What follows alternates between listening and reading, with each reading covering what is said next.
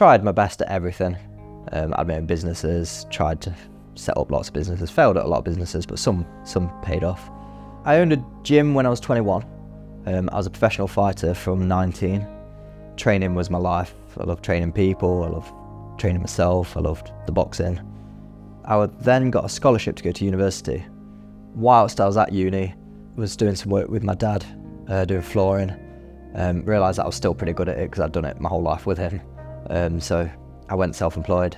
I upskilled myself to lots of different things, ended up bathroom fitting, kitchen fitting, a lot of building work, that kind of thing, renovation works. Yeah, and I was just enjoying life more than anything.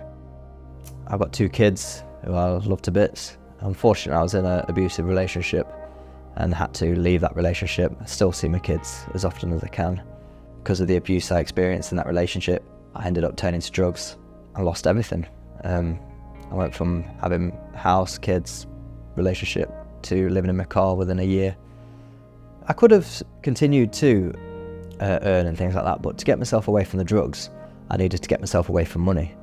Because with working in construction, you find that everybody is involved in drugs. All the lads, as soon as you finish on a Friday, you go to the pub, you're drinking. If you're drinking, there's drugs around, and I had to get myself away from that. Asked my parents if I could move back in with them because I knew that I wouldn't be able to afford my bills, so I moved back in with my parents. Because of debts that had caught up with me from the past, bailiffs turned up at my parents' house. They'd never done anything wrong in their life, all that kind of thing, and the bailiffs turning up for them was way too much to handle. I could have continued to work, but I took myself away from that because I took myself away from money to get off the drugs. So I approached council and they put me into a different hostel in Derby. It was full of active users, was horrible. You can't compare it to anything. It's one of the worst experiences of my life. It was coming up to Easter weekend and I had someone in one of the rooms near me kept knocking on my door all night asking for biscuits. I opened the door and it'd be like a zombie stood there asking me for biscuits. It really got to me. It's probably one of the darkest points of my life. And I was sat on my windowsill, absolutely lamping it down with rain. I looked out the window and there's a man walking up the street in white hospital gowns, no shoes on. I wasn't hallucinating because other people saw it too. And he was completely dry. And I don't know what happened to me in that minute, but I had to read scripture. Something happened in me where I just had to look on my phone and read some scripture. And I hadn't read anything like that since I was a child, since primary school. And then the next day, I got a phone call to come here and have an interview with Andy Moore. And as I walked through the door, there was Psalm 23 written on the wall.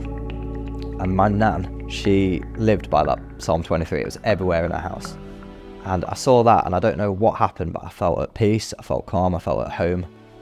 And the staff here, that welcoming.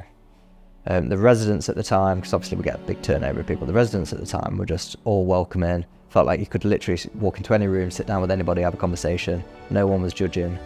And it'd been a long time since I'd felt at peace in a place.